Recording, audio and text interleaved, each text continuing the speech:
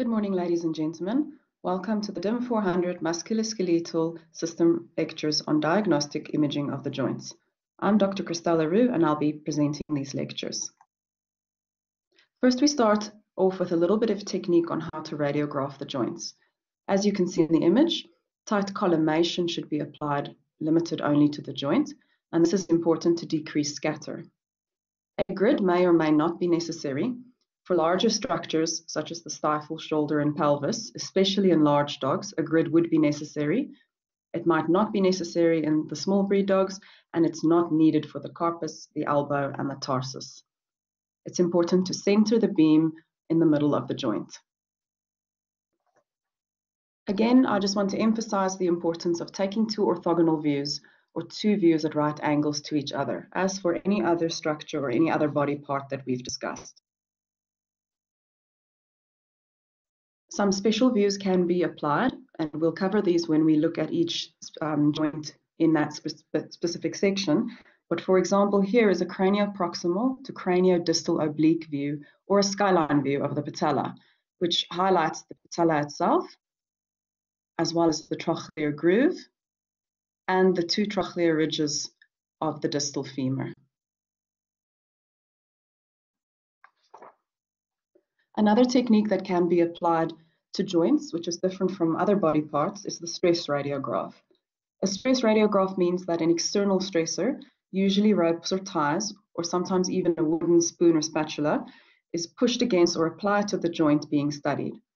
The purpose of this is to enable any palpable laxity to be demonstrated on a radiograph. For example, in the image here, the distal rope is pulling dorsally on the carpus, whereas the proximal rope is pulling in a palmar direction. So this would be a dorsopalmarly stressed view, but it is still a mediolateral view. This is an example of what it would look like. In extension, it looks pretty normal because there's very strong palmar support over the carpus. In flexion, the antebrachiocarpal joint can open up quite widely, and if in doubt as to whether a structure is normal or not, one can always apply flexion or extension or stress radiography to the opposite limb to compare. Here's another example of a mediolaterally stressed dorsopalmar view of the carpus. The proximal rope is pulling medially, the distal rope is pulling laterally. So this view would be called a laterally stressed view because the distal limb relative to the joint is pulled laterally. In the example of this dorsopalmar view, there is widening of the intercarpal joint space medially, and when lateral stress is applied, or the manus relative to the carpus joint is stressed laterally, the joint opens much wider, and one can see a bit of soft tissue swelling here, and one would need to consider any possible ligamentous damage in this patient. Here's just another example of a dorsoplantar view of the tarsus. A medial malleolus avulsion fracture is obvious, but if this patient had any palpable laxity, or if there's suspicion that there might be a ligamentous injury as well, a stress study can be done, and in this case, it was laterally stressed. So the distal part of the limb relative to the tarsal joint is pulled laterally, and here we can see that there is a widened joint space medially between the distal tibia and the medial ridge of the talus. And that widened joint space indicates that there is medial collateral ligament damage present. Contrast radiography is also a nice technique to use for the joints. Iodine-based contrast material is injected into the joint space, and because the iodine is radiopaque, for example here, we can see it and we can highlight structures that we can't normally see. For example, the confines of the joint capsule are highlighted here, as well as intra-articular structures. For example, the biceps tendon is creating a filling defect over here as it runs through the intertubercular groove. We'll cover a little bit more of this when we look at specific joints. It's important to know the anatomy surrounding the joints, and one of the important things to know is the location and the presence or absence of sesamoids. Sesamoids are small bones that occur within tendons where there is a change in direction of the tendon, and this results in increased stress on the tendon. So the sesamoid bone is a way to protect the tendon and help ensure smooth sliding and motion of the joint. There are 68 sesamoids normally in the body, and they're seen as homogeneous oval osseous structures, and they occur in very predictable locations. If there's displacement of a sesamoid, this can indicate pathology, for example, rupture of a muscle or rupture of a tendon.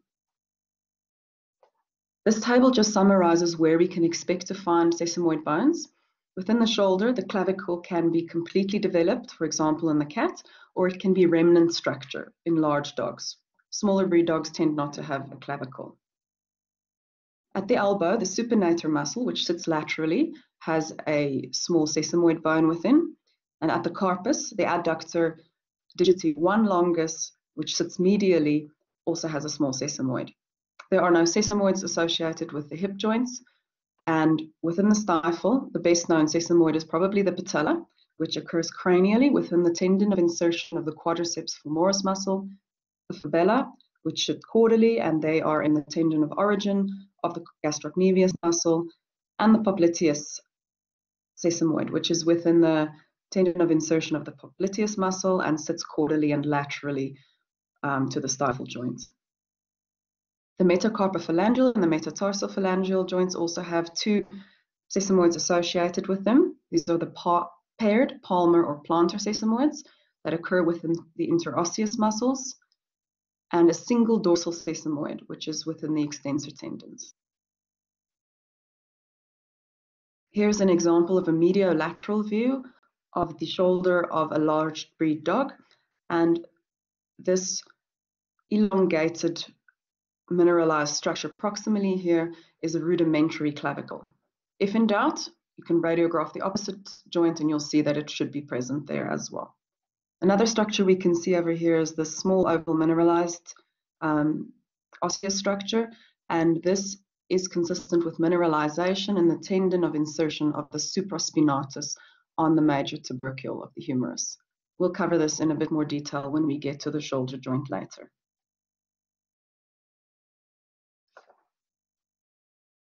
The supinator sesamoid is very important to know the location and know of its presence. It sits laterally to the shoulder joint. On the mediolateral, we can see a structure here indicated by the arrow that superimposes over the joint space. And the reason it's important to know this one very well is that it can be mistaken for a fragmented medial coronoid process. However, the fragmented medial coronoid sits medially and not laterally. And we'll discuss this later when we look at the elbow. Within the carpus, the abductor digiti 1 longus has a sesamoid indicated here within its insertion on the metacarpal 1 bone and the carpal 1 bone over here, and it has an oblique orientation across the carpus.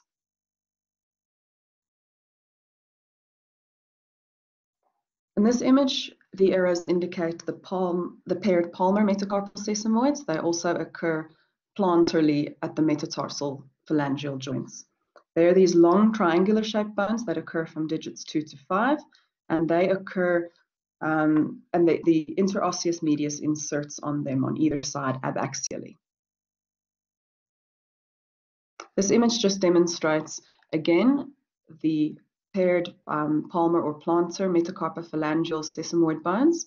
They are at different levels because the digits, the middle 2 digits their joints are a little bit lower down than the outer 2. That's why we can see them at different levels. And then dorsally, there's a sesamoid also associated with the metacarpophalangeal or the metatarsophalangeal joints.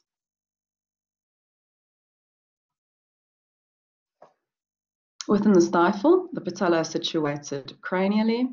The 2 fibula, as well as the popliteal sesamoid, are located caudally. The popliteal sesamoid is the smallest one and is often difficult to see on the craniocaudal view. For example, here, it's that little structure sitting there, whereas the 2 fibula can be different sizes to each other, and they can be at slightly different levels, and this can still be normal. Right, so the radiological examination of the joint, there's a couple of very important things that we work through when we assess them, and this is what we'll be doing for the rest of the lecture, working through these before we get to some conditions. So we'll look at the anatomical relationships of the bones that make up the joint. We'll look at any soft tissue swelling and see if we can determine if it is intra or extra-articular. We'll look at the joint space to see if it's narrowed or widened. We'll look at the subchondral bone to see if it is more radiolucent or more sclerotic than normal. And then we will look at osteophytes, which are an important sign of degenerate joint disease. And then we will look at calcification in or around the joint. So when we look at the anatomical relationship of the bone, we can determine if a joint is subluxated or luxated. A subluxation means that there is still some contact between the articular surfaces, and this can be broken down into developmental causes, for example, hip dysplasia. This means that they're not born with it, but it develops over time. Or then acquired subluxations, which is most commonly due to trauma as a result of ligamentous rupture. In luxations, there's no contact left between the articular surfaces.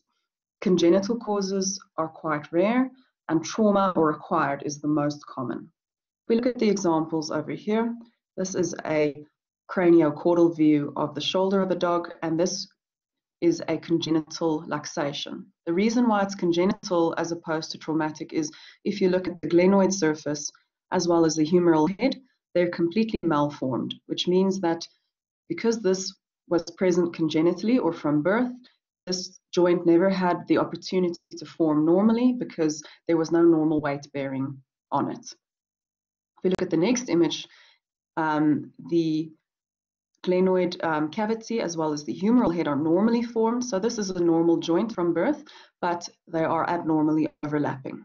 So in this case, we would need an orthogonal view to determine whether this is due to subluxation or luxation. But in this case, it would be acquired and most commonly or most likely due to trauma. In the last image, the distal tibia is completely displaced medially and distally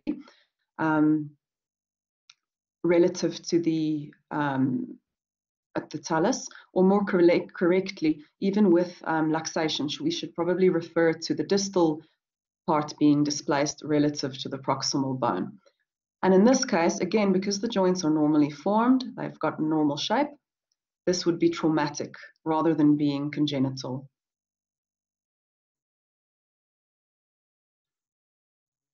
To assess soft tissue swelling, there's a few things we can look at. We can look at displacement or distortion of adjacent structures, for example, fascial planes.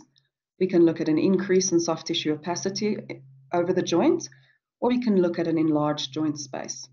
This could be due to any fluid or soft tissue within the joint that can push the joint surfaces apart.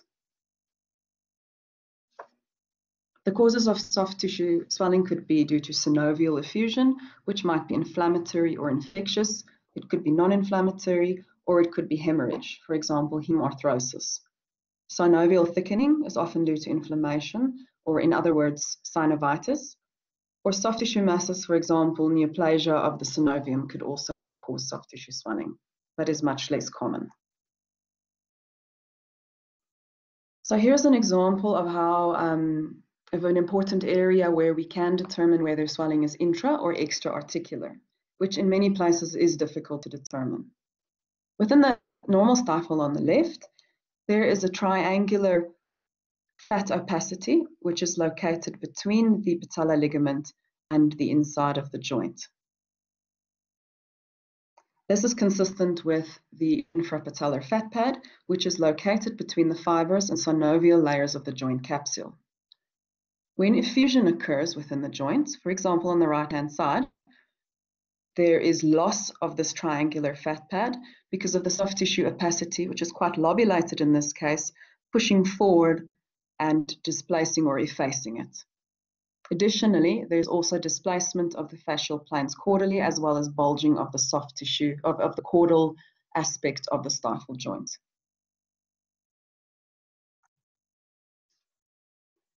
When we look at the joint space, it can either be increased or decreased.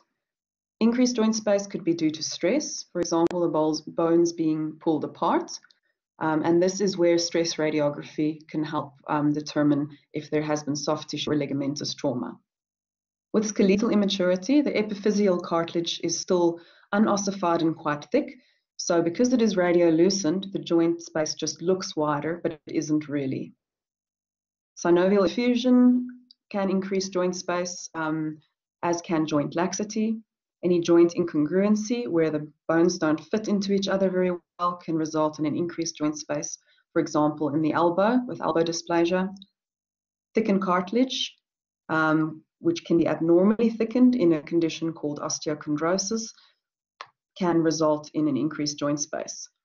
We'll cover that a little bit later, but the definition of osteochondrosis is where the cartilage doesn't normally mineralize and therefore it becomes weakened and easily prone to trauma. With any destruction of subchondral bone, the joint space will look wider, not because there's anything within the joint, but rather because as the bone is lost, the joint space just looks wider. A decrease in joint space can be due to incorrect centering of the primary beam. If it's not parallel to the joint space and it's angled from proximally or distally, it can artifactually look narrower. With cartilage attrition or wearing away of the cartilage, the joint space will decrease, and any muscle contracture which pulls the bones closer to each other can also result in a decreased joint space. When we look at the subchondral bone, which is essentially just the bone under the epiphyseal cartilage, we can see that in young patients, it can be normally slightly irregular, especially the major tubercle of the humerus and the distal femoral condyles. I know this is not an equine lecture, but I'll just make a note for those that are interested in equines that this is not the case in young foals. Foals should never have irregular subchondral bone. Subchondral bone can also be irregular due to osteochondral fragmentation. So either fragmentation of the cartilage covering the subchondral bone or part of the bone itself. And this has got several causes which we'll go through as we go through the rest of the lecture. One of these is osteochondritis dissecans, also sepsis or septic arthritis, avascular necrosis, which we'll cover more in the pelvic limb, and then any inflammatory joint disease.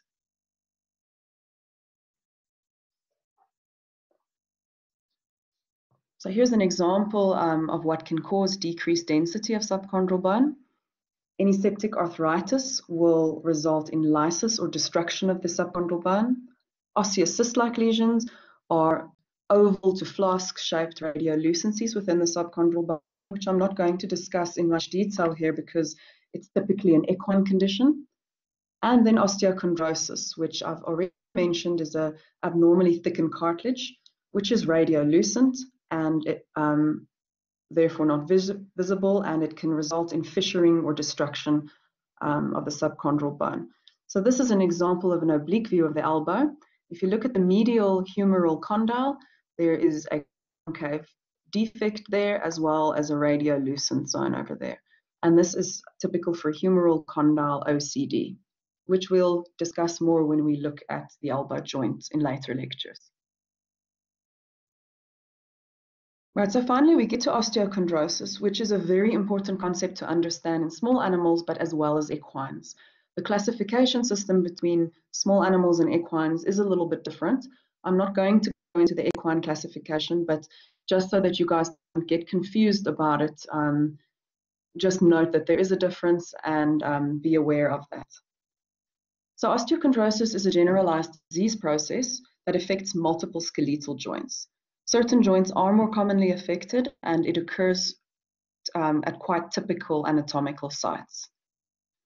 So it's suspected that local ischemia is the initiating factor. Because of this, it leads to failure of the articular cartilage to mineralize. And when the cartilage doesn't mineralize, it becomes thickened and weak, and it becomes prone to damage and tears. So if there's damage and tearing, the synovial fluid from the joint can dissect into the fissures or deep to the cartilage, and it can reach the subchondral bone, and this will result in subchondral bone lysis. At the end of the day, this can result in degenerative joint disease. Osteochondritis dissecans, or OCD, is a form of osteochondrosis where a flap of cartilage has dissected away from the underlying subchondral attachment, and it's formed a free flap that's maybe partially attached to the underlying cartilage or completely free. When we look at increased density or sclerosis of the subchondral bone, this could be due to cartilage attrition, which is the hallmark of DJD, and this results in sclerosis and reactive bone. Inflammation or infection can result in the same, as well as any stress or trauma-induced remodeling. This is typically in racing animals, but is much more seen in horses, and that you'll be referred to equine stress-related bone disease for more information on that.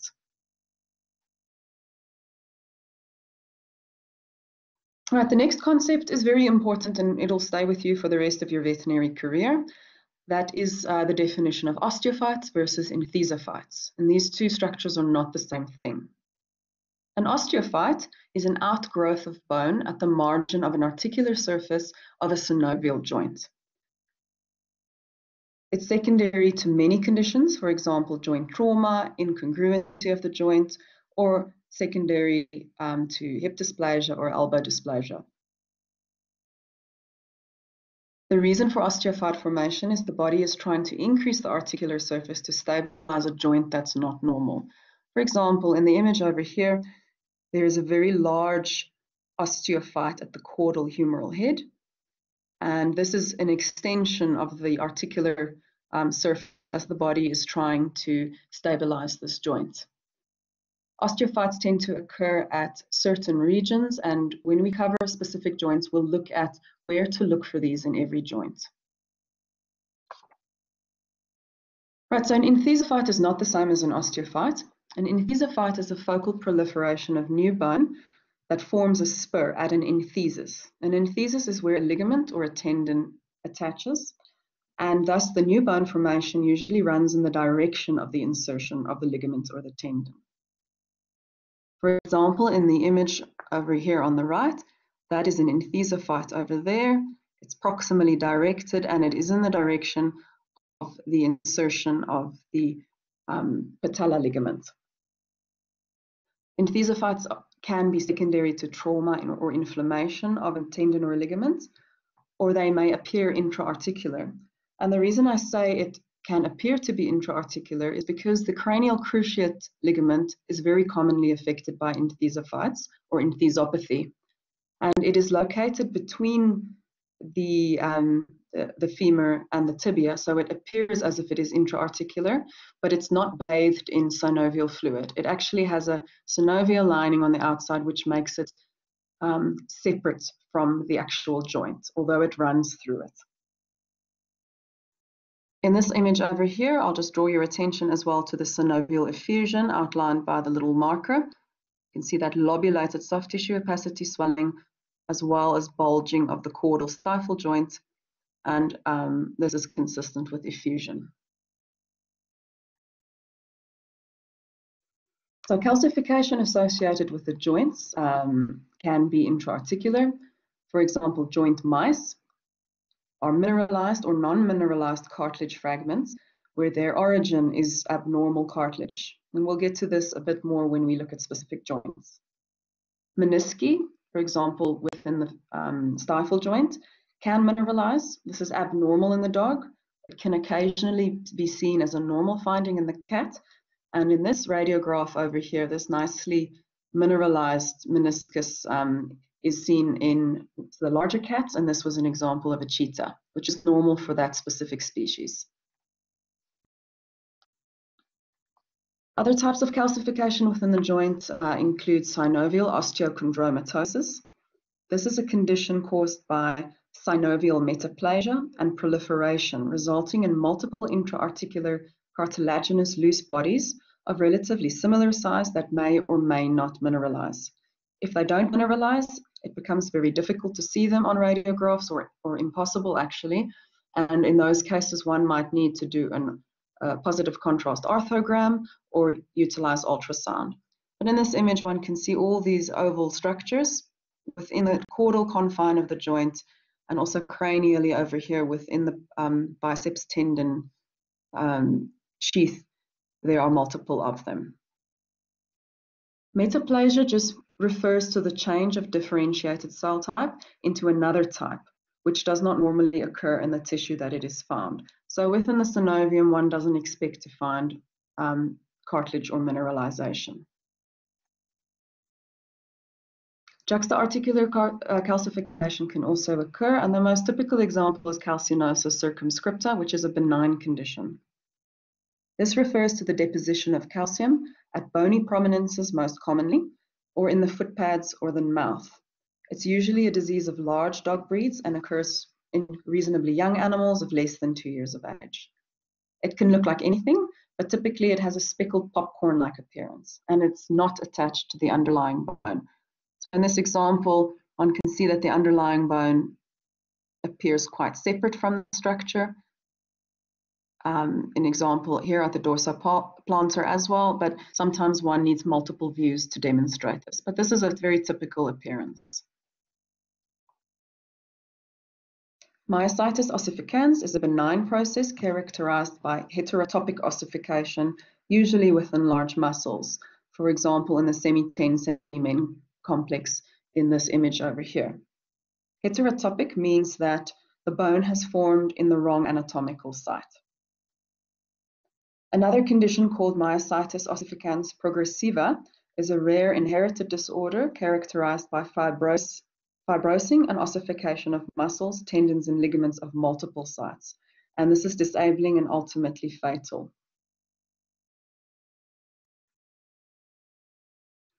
Calcifying tendinopathies or calcific tendinitis is a form of tendinitis which is a disorder characterized by deposits of hydroxyapatite or crystalline calcium phosphate at any tendon of the body, and it occurs in fairly common sites. In the forelimb, it occurs in the insertion of the infraspinatus or the supraspinatus muscles, and in the hind limb, it occurs over the trochanter minor, which is the insertion of the iliopsoas muscle. It can occur at the insertion of the psoas minor muscle at the iliopectoral eminence, and it can occur, as in this example here, at the trochanter major where the gluteus muscles inserts. Calcifying tendinopathies are most commonly benign, especially in the hindquarters, but in the forelimbs can compress and irritate adjacent muscles, especially the supraspinatus calcifying tendinopathy, which can result in biceps tenosynovitis. And we'll cover this when we get to that joint. So when we look at degenerative joint disease, it's important to understand that it is an end process to many pathologies. So it's generally regarded as a non-inflammatory condition of articular cartilage resulting from natural aging, trauma, or disease. Many names have been applied to the condition. For example, osteoarthritis. This is most commonly used in people. We more commonly use the term osteoarthrosis or degenerative joint disease. Primary DJD is that which occurs in the diarthrodial joints in which there has been known previous trauma, no known previous trauma or disease. This primary condition is best exemplified by the joint changes seen in older animals. So primary DJD is regarded as an aging phenomenon in which deterioration of the articular cartilage occurs, leading to the characteristic joint changes. Secondary DJD is a result of some insult to the affected joint. It's a local phenomenon usually rather than a systemic disease, although some systemic disease that affects multiple joints can ultimately lead to DJD. So local insult with resulting DJD is best exemplified by cranial cruciate ligament rupture, but can also be seen with other conditions such as elbow dysplasia, hip dysplasia, or secondary to septic arthritis as examples. So in the image over here, on the left-hand side is the normal joint, and on the right-hand side are the 7 typical things that we can see with degenerative joint disease. Not all of them may be present at once. So number 1 is an uneven subchondral bone surface. This is due to cartilage destruction and therefore also lysis of the subchondral bone. 2 is enthesopathy. So this is new bone formation at ligaments or tendon origins or insertions, or also at the capsule of the joint. Articular soft tissue swelling can be seen sometimes. Intra-articular mineralized material, for example, in this case, a mineralized meniscus, but also joint mice can also be seen. Number 5 is an osteophyte, which is the bone that originates at the edges of articular margins, trying to stabilize the joints. Number 6 is subchondral sclerosis, which can also be seen due to cartilage loss. And then 7 is subchondral cystic changes within the bone. This is not that common always in small animals. It may more commonly sometimes be seen in horses. So here I've just put in an example of a stifle joint that's affected by DJD or arthrosis on the left, and for you to compare it with a normal joint on the right. So the first thing that we see is an increased soft tissue opacity over the joint, and there is loss of the infrapatellar fat pad. So the cranial part of the fat pad is still there, but the nice triangular caudal part is gone because of the soft tissue opacity within the joint or joint effusion. There's also caudal bulging of the joint capsule, which is not seen on the right-hand side normal image. This joint also has multiple sites of osteophyte and enthesophyte formation. So there's an osteophyte at the distal patella, at the proximal patella, at the proximal and distal trochlear ridges, as well as affecting the distal fibula and the caudal tibial articulation margin. There are also enthesophytes present here, in this area over here, which is the typical site of insertion for the cranial cruciate ligament. So be sure that you know of this location, as it's very important. For the elbow, the normal image is on the right-hand side, the abnormal image affected by DJD is on the left. Over the anconeus, there's a lot of osteophyte formation. It's all of this new bone sitting here. There's also osteophytes affecting the proximal radial head over here. There's quite a large bulging one coming out here. And then if you compare the trochlear notch of the ulna, or we sometimes call this the subtrochlear area, there's marked sclerosis here compared to the normal bone. So this is typical of DJD of the elbow. Neoplasia of joints is relatively uncommon. A malignant synovioma, also better known as the synovial cell sarcoma, can occur here, most commonly in dogs. And it consists of soft tissue swelling around the joint that invades the joint and causes cortical erosion from outside. So in this case, there's multiple lucent cyst-like areas that affect both bones associated with the joint. And this is an important way to differentiate this from primary bone neoplasia, which tends to not cross the joints. It can also result in local and distant metastases. So lastly, when we get to polyarthritis, this means it's a term that is used when multiple joints are affected. Typically, DJD, which is non-inflammatory, is considered a polyarthritis. Inflammatory polyarthritis is split into infectious or immune-mediated. Infectious causes are uncommon in small animals. It affects single joints, usually the larger joints, for example, the stifle, and occurs in larger breed younger dogs. Infectious arthritis is much more commonly seen in the equine and the bovine, and also in the young foal. In the young foal, it's typically more multiple joints that are affected due to umbilical infection and lack of colostrum intake, for those interested in equines. Immune-mediated disease is typically in middle-aged small breed dogs and affects the smaller joints. It can be divided into erosive or non-erosive forms. The erosive form is very similar to rheumatoid arthritis that occurs in people and is also referred to as rheumatoid arthritis in the dog. And this is because there's lysis of the subchondral bone of multiple joints. Non-erosive immune-mediated arthritis is usually just seen on radiographs as swelling of multiple joints. It can be idiopathic, or it can be secondary to many other causes, which include SLE, drug-induced, or neoplasia. So for infectious arthritis, the earliest stage that one can sometimes see is just intra-articular swelling and effusion, which was the case in this Great Dane over here, which only showed swelling of the carpal joint after a bite went to the area. Sometimes an increased joint space can be seen. This is tricky in small animals because we don't radiograph them in a weight-bearing stance. So it's more commonly seen in the larger animals.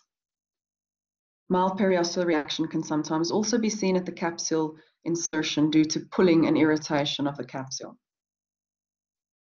In the advanced stage, there can be decreased or increased joint space. Decreased joint space would be as a result of destruction of the cartilage, which eventually will result to destruction of the subchondral bone, which results in an increased joint space.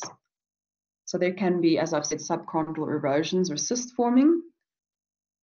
An example in this image, there's complete destruction of this proximal interphalangeal joint, which has also spread to the adjacent bone, and there is periosteal reaction present as a result of osteomyelitis. And this is more common with the chronic stage, where the infection spreads into the adjacent tissue or into the adjacent bone, resulting in epiphyseal destruction and the widened joint space. Periosteal reaction can occur. The joint can luxate or subluxate due to loss of the supporting bone, and then it can ankylose or fuse eventually if there's enough periosteal bone forming. So as I've said, this is more common in large animals, so they give the best examples. In this case over here, the medial digit of the left fore is affected. The distal interphalangeal joint shows marked swelling around it. There's an increased joint space over here, and this is because of swelling within the joint, but also because of the destruction of the subchondral bone, which you can compare to the normal joint is quite easily seen as this thin sclerotic line. In this case, it's completely destroyed. Additionally, the distal interphalangeal joint is subluxated because there is still some cartilage or will be some joint coverage, but it is displaced, P3 is displaced away from where it should be.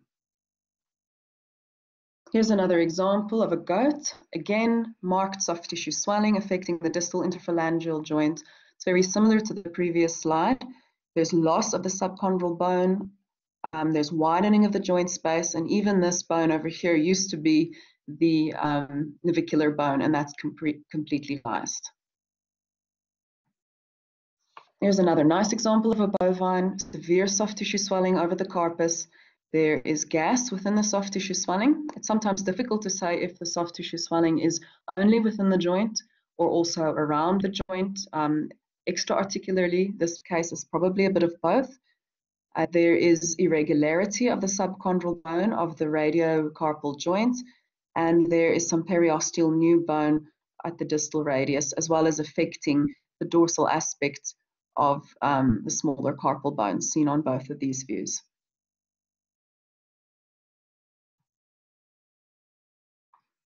All right, lastly, we get to the immune-mediated polyarthropathies or arthritis. Rheumatoid arthritis, again, occurs typically in small breed, young to middle-aged dogs, and multiple joints are swollen and affected. It typically is symmetrical and results in ligamentous weakness, which results in the limbs assuming a bent appearance, like in this image. So there can be varus or valgus, or hyperextension or hyperflexion. So in this example here, there's soft tissue swelling affecting all of the metacarpal phalangeal joints. There's severe erosion of the subchondral bone and loss of the subchondral bone, and erosion can occur at any synovial attachment. Subluxation also occurs due to loss of supports from the bony structures, and this will result in angular deformities of the bone. Here's an example of a clinical case that we had last year. This was a 6-year-old Maltese with multiple joint swellings and pain and lax carpal joints. So these were just some examples of the radiographs that were taken of multiple joints. So the left tarsal joint, one can see the soft tissue swelling, and all of the small tarsal bones, as well as the tibiotarsal joints, are irregular, and it almost looks like there's all these little punched out lytic areas affecting the bone. The same thing goes for the left carpus. There's marked soft tissue swelling over the carpus, as well as this these little punctate lucencies affecting the small carpal bones. The metacarpophalangeal joints are also widened with soft tissue swelling over them. The elbow is also affected, and there is some periosteal new bone as a result of the inflammation. With the right stifle, again, marked soft tissue swelling seen, and there's these round radiolucent areas, which is subchondral lysis of the bone, and the tarsus, again, is similarly affected, all these multiple round radiolucent areas consistent with subchondral bone lysis, and then marked soft tissue swelling. All right, so this is the end of the lecture on the introduction to the to radiology of the joints, and we will cover each joint in a little bit more detail as we look at the thoracic and the pelvic joints.